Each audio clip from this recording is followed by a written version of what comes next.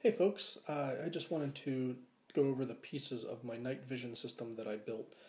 The grand total cost for this was in the neighborhood of about, I think about $80. I've spent more money than that on it because I've been experimenting and playing around and trying to find a better way to do it. But I thought there were a couple of people asking me about it, and I thought I'd just make a quick video to show them how I did it. All of the pieces I sourced originally off of eBay, but I really kind of hate eBay, so I found alternate sources at Amazon.com, and I'll put those in the doobly-doo down below on the video. And I guess to show you guys what it is that I made, I will switch the camera around so that you can see it. Just a moment. Okay, so without power, you don't have a night vision system. So this is a little tiny battery. It's a small battery power pack. It's 12 volt, if I remember correctly, 12.6 volt according to the label. It has power in, power out. One weird little quirk about this, when you're charging it, you have to turn the power on, or else it won't charge. I don't know why that is, but it is what it is. The next piece of this is a power splitter. I forget what the actual dimensions are on this, but it's a couple millimeters. It's like 3 millimeters or 2.5 millimeters or something like that. I forget what it is. But the purpose of this is to split the power coming out of the battery and delivering it to the monitor, the DVR, and then into the camera. Now the camera you can't really see, but it's hidden inside this tube that I've built. So what I did was, I will start at the camera. So inside here is the camera, and it is a little tiny mobile, they call it a security camera, but I think it actually is designed to be used in RC airplanes and drones and things like that, because it's really tiny. It's about 1 inch square and maybe 3/4 of an inch at its thickest point where the lens is at the center of the square. And then I bought it's a turbo hose for a car. I think it was 2.5 inches in diameter, and I put a couple of hose clamps on it, and then there is a plumbing fitting in the back. It's a piece of flexible rubber, and I just punched a hole in the back and threaded the wires through, and then I taped them at the bottom as securely as I could so that the wire wouldn't move, because it's a pretty thin, fragile wire, so we don't want to mess that up. But anyway, that wire comes down, and you have 2 cables, a red cable, which is curiously similar to the Y power splitter, and you have this, I think these are called bin connectors. I don't know what that stands for. I'll have to look that up sometime, but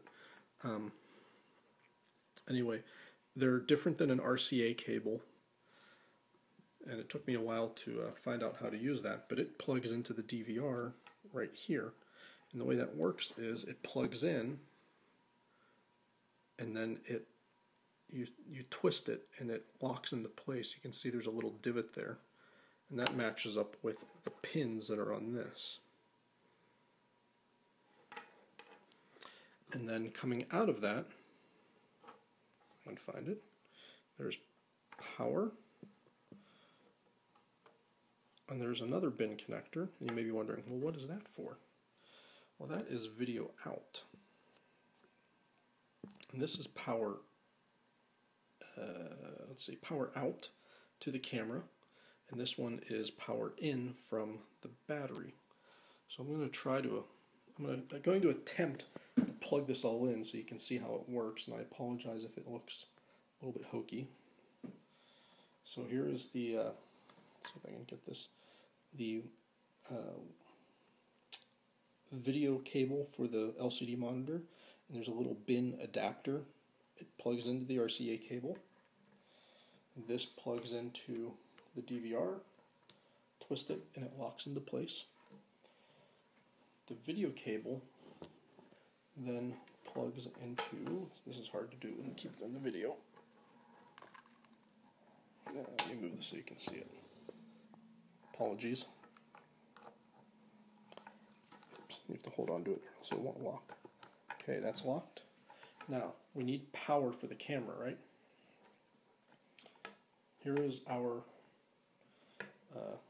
twin cable splitter. It's just a Y. So one of these is going to go to the DVR. And then one of these goes to the Y power splitter. Now, the LCD screen needs power too. So the other Y power splitter plugs into that. And then the end of the Y power splitter, it's a female connector, plugs into the male from the battery. Now when you turn on, let's see if I can tilt this up. When I turn on the power, let me take off the lens cap on this. We should have power here, maybe.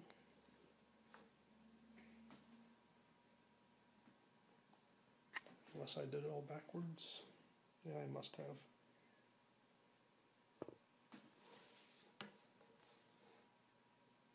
Well, it says it has power.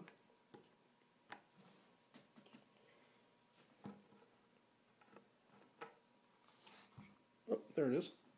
Just took a second for the DVR to boot up.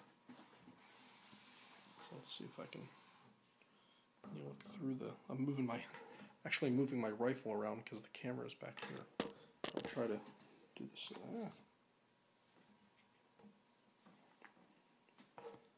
I bumped something.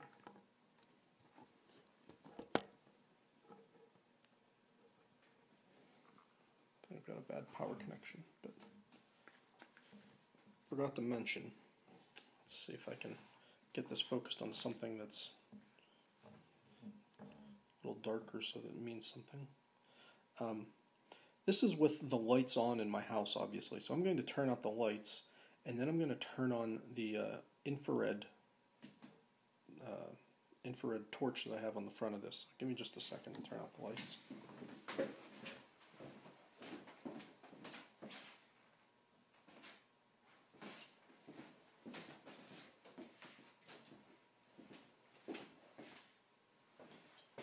think it's going down.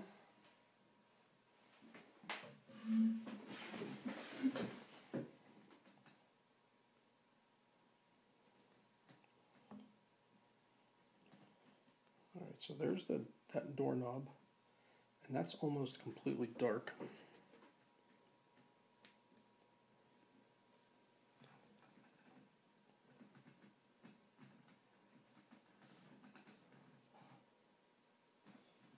I don't know if the... I think the battery's dead in my torch. Great. Okay, so one of the things that occurred to me is that I can't actually show you the camera because it is stuck inside that turbo air hose. And there's no way to easily get it off and put it back on and make sure it's square again. So I'm going to try to grab a still off of the Amazon website, and I'll post that in the video and at the end of this to show you. But I did have some of the extra parts that I bought that I used to play around with trying to figure out how to attach the thing to a scope. So this is the first thing that I bought. You can see it's just a rubber hose. It's flexible, and it's a laminate. There's some cloth impregnated in it. It's silicone rubber, so it's high temperature, but it's black, so no light gets through it. And I bought some other stuff. So there's another plumbing fixture, and here's another piece that I bought because I didn't know what sizes I was going to need, or I wasn't even sure which scope I was going to put it on, so I had to kind of cover all my bases. Some of the other ideas I toyed with, and I think this for other people with other guns and things, this might work also, but I also had some, this is just PVC or ABS, I'm not sure. I think this one's ABS, and I think this one's PVC, but one's black, one's white, but both of them will block light. And it just coincidentally they fit inside each other, which I thought was kind of, I mean, they fit so tight that you can actually create a vacuum in there, which I thought was kind of cool. But so anyway, those are some of the ideas that I played with for different ways to mount the camera And like I said, the system that I came up with ultimately it's a little hokey, but it works, and it's actually pretty stable and solid. I've carried my rifle around with me, and I shot it in the backyard. I've taken it out to a friend's house, stuff like that. So it's fairly stout. The one thing I do need to come up with a better solution for is how to mount the video camera. I saw someone online posted a photo of what they did, and they actually had a Picatinny mount that they fabricated at the bottom of the monitor. Now the monitor looks like this, to give you an idea, and it's designed to mount on the dashboard of your car or on the window or something like that. So I think it's supposed to kind of go like this, so you can have a camera pointed out the front of your car, and then this, or maybe a rear view camera, I'm not sure, but at any rate, I'm still trying to figure out how to mount this best, and right now the system I have is not real pretty. Let me show you what it looks like when I get the monitor on there. So what I have is just, let's see if I can get this, some rubber bands, and let's see if I can point that up there. So I crisscrossed the rubber bands so that they go over one side of the base, and the other one goes over the other side of the base. And they kind of sit on the scope, the adjustment turrets. So it actually holds it pretty steady on there, but because this thing sticks out, I didn't want it breaking. And this way with rubber bands, it just kind of flops around. It's almost like a spring load. So it works out pretty well. I'm still working on the best way to attach all of these components to the rifle while I'm out in the field, or if I'm shooting off a bench, it doesn't really matter. I just plop all this mess of wires down on the table, but when I'm moving around, I actually have to kind of bundle it all up. I've tried a couple of different ways. I wrap it all up in electrical tape. I've tried putting it in a bag that I hang off the gun, and nothing has really worked real well yet, but eventually I'll come up with something.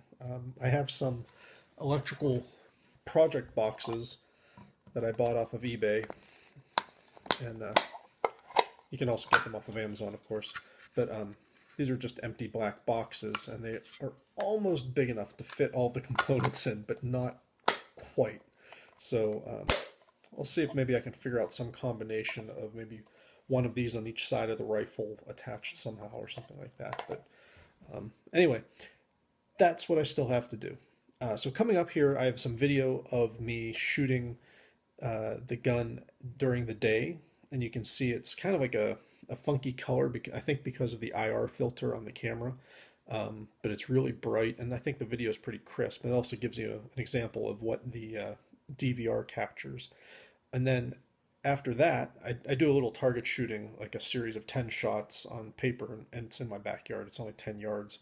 But and then after that, I do 10 shots or so at night, and that is actually pretty interesting to me because I was playing around with different infrared light emitters and found one that works pretty well, and it's really cheap, which is really nice. But it's the way it's mounted is not ideal. So again, I'm still working on ironing out all the pieces of that, but I hope just to give people some ideas, and then they'll come up with their own solutions. All right.